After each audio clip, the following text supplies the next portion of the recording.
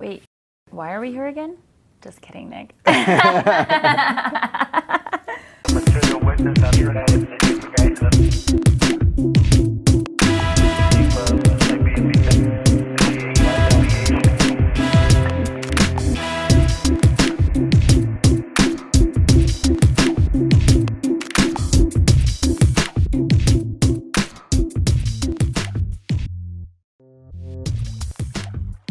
Hi, I'm Natalia Joy, and I get the pleasure of interviewing Nick Coe from Real Social Dynamics. How are you doing, Nick? Great, thanks. Good. I'm so happy to have you here today.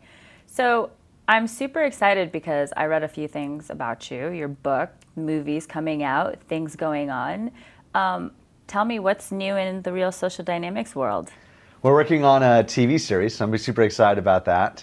We're creating a TV show about the history of creating an industry of pickup artists, which is kind of like a, say, Entourage meets Silicon Valley, talking about all the crazy tribulations of building a crazy industry. Right. I think it'll be interesting because we're focusing on how these pickup artists are socially conscious and talking about self-improvement. Because a lot of people who will think about what we do will kind of confuse what we do with something that's more notorious or nefarious.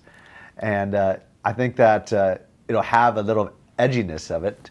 And we're finishing the pilot this December, so I'm really excited for that. Oh, that's super exciting. Yeah. I mean, you know, being a pickup artist, or even in general, giving people the courage to go out there and speak to people, which a lot of people don't do nowadays, right? Because we're so inundated with our own little worlds, is a really honorable thing. I mean, it's not easy talking to people randomly. It takes a lot of courage. Yeah, definitely. Even my brother-in-law, who's somebody who talks to people all the time, but he doesn't actually go out and talk to people unless he's actually working. Right. So people have to come up to him.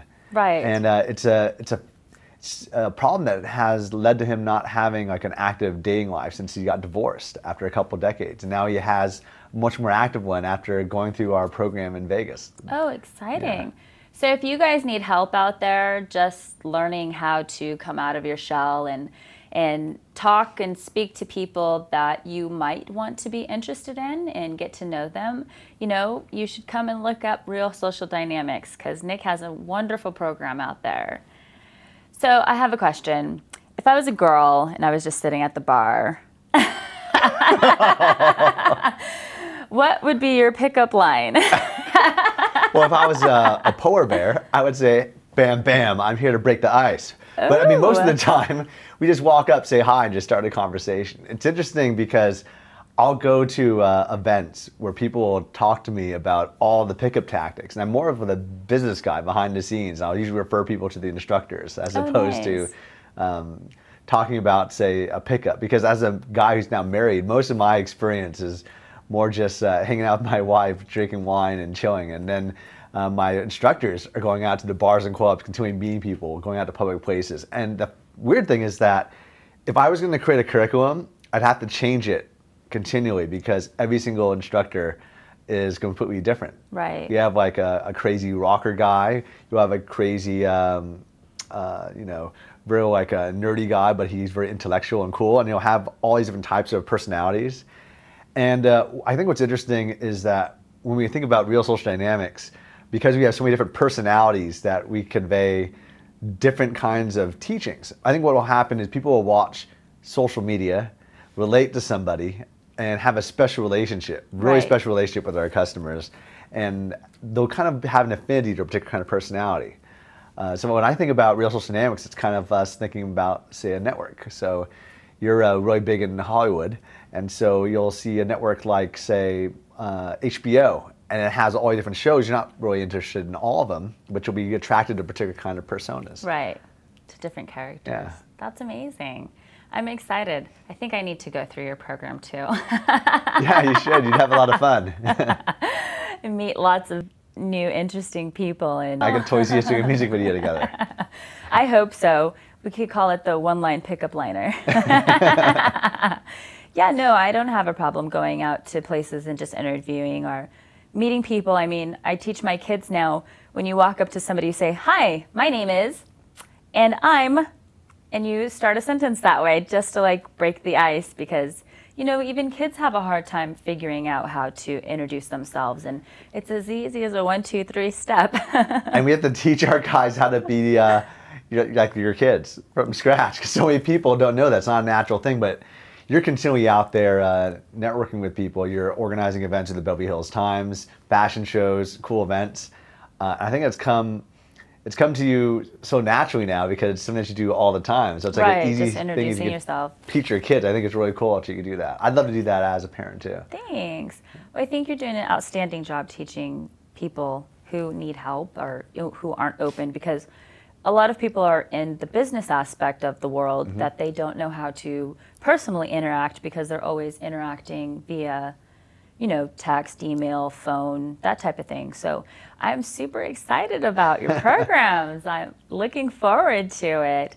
And your movie, that's interesting. I can't wait to see what happens with it. I mean, yeah, that's actually one of the reasons that got me into wanting to create a TV show because the movie's coming out is about our first year in business. And it's something that's kind of controlled by James Franco as opposed to me. So I wanted to create our own situation, our own story that kind of shows everything. You know? Yeah, not just 1 year, but so much happened in the last, say, entire 15 years that to be defined of just our first year in business is not something that I really want. It's kind of like being defined of your first relationship, your first year in a relationship, where things just evolve and change. You become totally different. You know? That's exciting. So, do you have anything else on the radar that we should be looking for? We're raising money for the Las Vegas relief for the shooting that happened here at that country music festival. Yeah, so tragic, but it really brought the community. So Vegas strong. Yeah, and people could check it out at rsdvegasrelieffund.com. rsdvegasrelieffund.com. Yeah. Check it out, you guys. That's exciting. Also make some really cool music videos. Oh, exciting. Yeah. Maybe I should teach a class, huh? That'd be fun.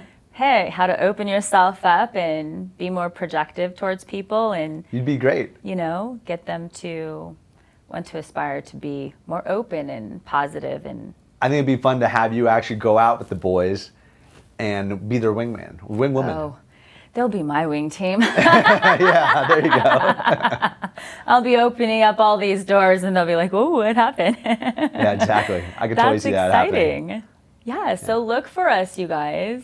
This should be some great new adventures happening soon. Awesome. Cheers. Cheers. Can I talk That's about... not bad. All you have to have is just one line, pickup line. Better be the best damn pickup line you've ever got. It could be as simple as, "Let me be the fish and you'll see." Yeah. Be like, "How do polar bears pick up girls?" They talk about how cold the ice is. Yeah, I'm here to break the ice. Pom pom. You guys are dorks. A dork is a male mammal marine penis bone. Oh. Did you know that? A dork is a dork bone is a male mammal marine penis bone. So a whale's penis bone. Bone? Interesting. Yeah, bone? it's like a cartilage bone. Yeah. Ah. It was a mystery bone in my science class in high school. So is that a good thing or a bad thing? Well, I guess it would be a good thing if you're a whale.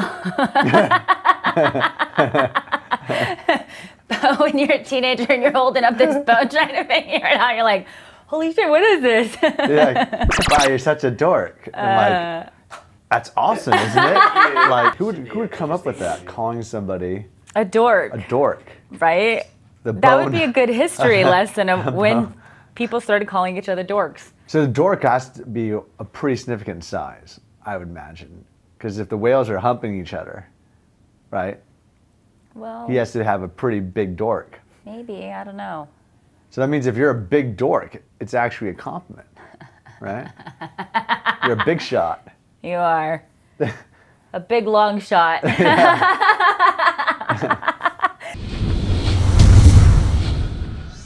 Awesome. Cheers. Cheers. Now back to that dork bone. Yeah. There we go.